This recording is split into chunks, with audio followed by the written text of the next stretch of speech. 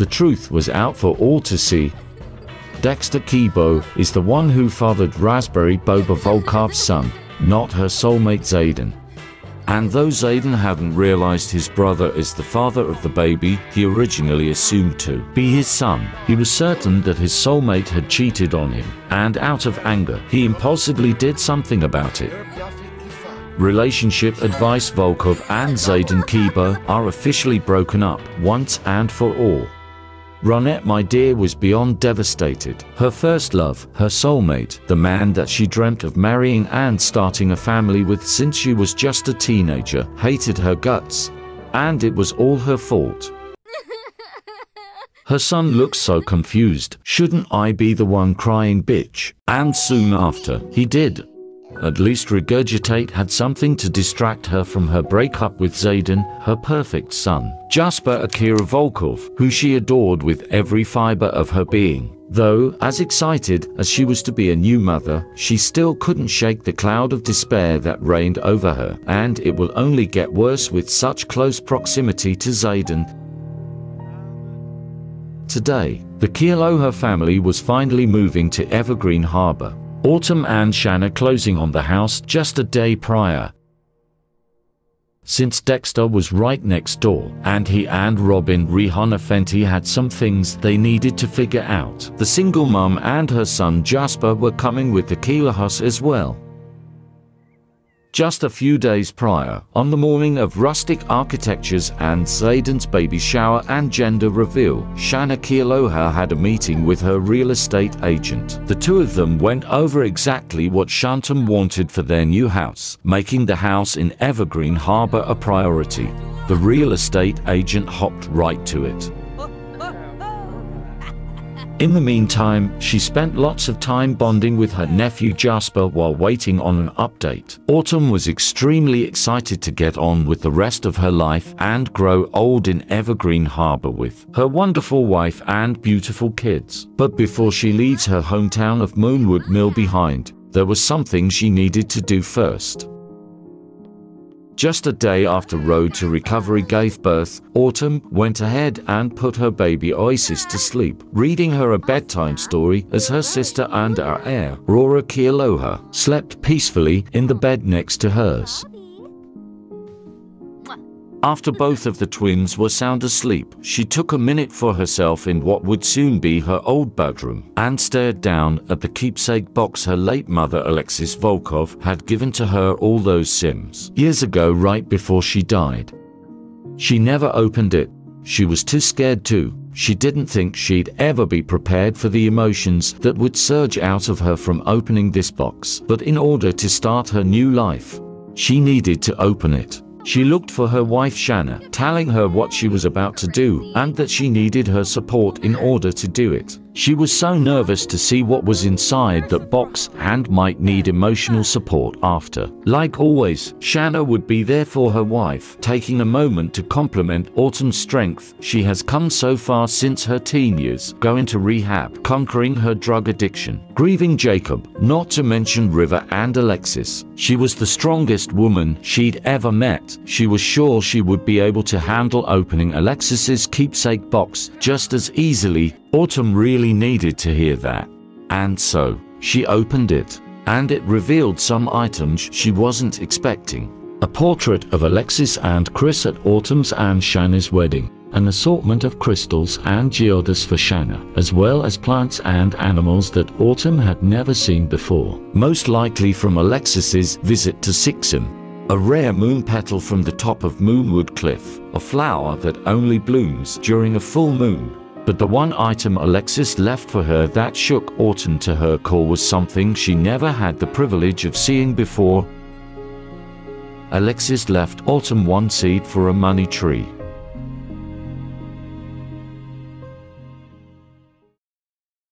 With the money tree Alexis left for Autumn, Shanna was quick to use magic to duplicate its seed, and our matriarch was quick to uproot her dying plants so she could plant it. After quickly growing the tree to its full capacity and superselling it, Autumn and Shanna had enough money to buy their home in Evergreen Harbor in one lump sum payment. They would never have to worry about a mortgage, and neither would their children.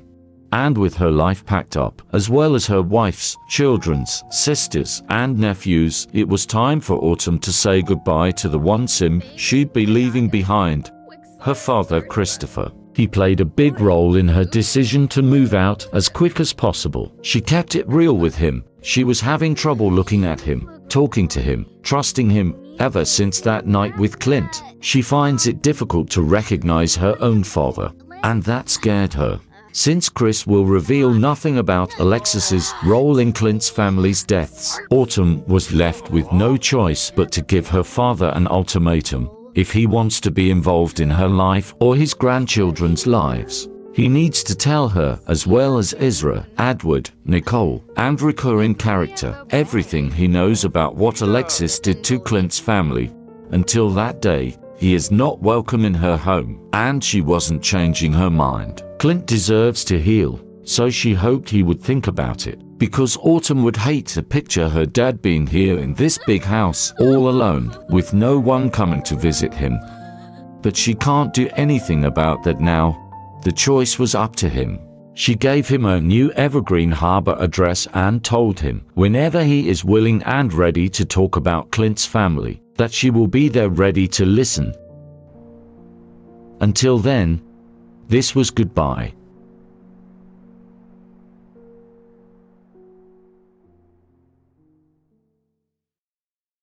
It didn't take long for the Kealohas to settle into their new home. Shanna was in the basement planting 3 money trees, the 2 of them wanting to keep it out of sight from their children and neighbors.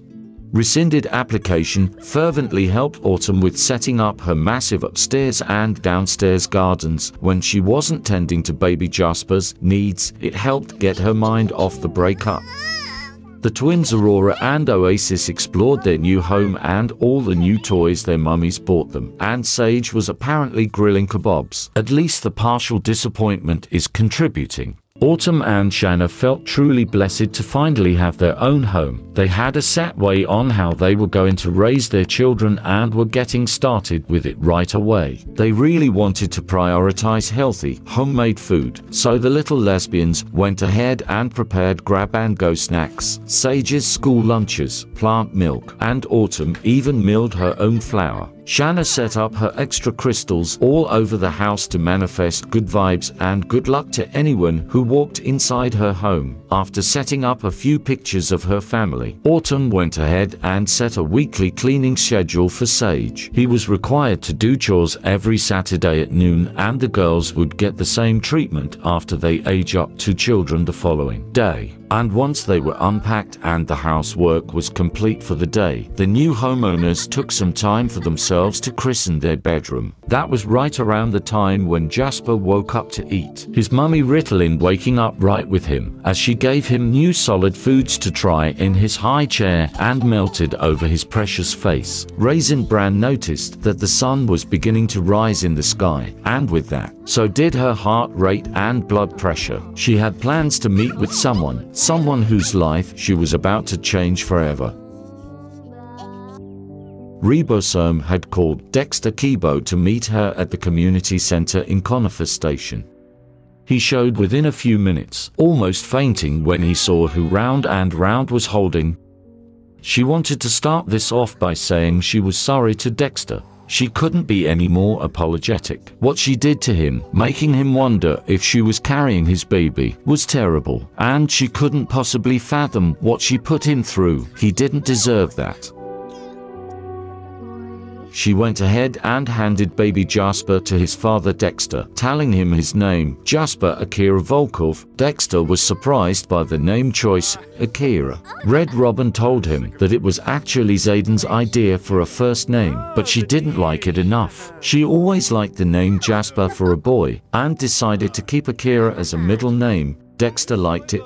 He thought it fit him.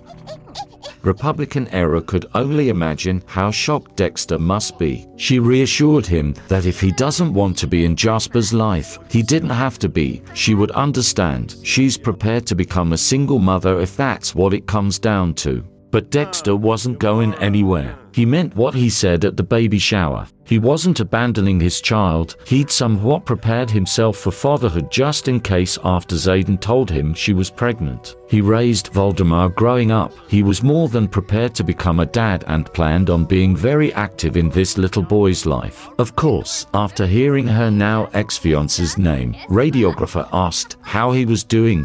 Dexter said that he hasn't seen him at all for the past few days. As devastated as she was, reparations couldn't focus on Xaden right now. She has a beautiful baby boy to raise, and she felt at peace knowing she had someone by her side to help. Jasper was her life now. She also couldn't think about Xaden any longer. Because of the promise she made to Jasper's father on the night of her baby shower, the one she made in Edward's and Hilary's upstairs bathroom, the one that she was patiently waiting for Dexter to bring up himself.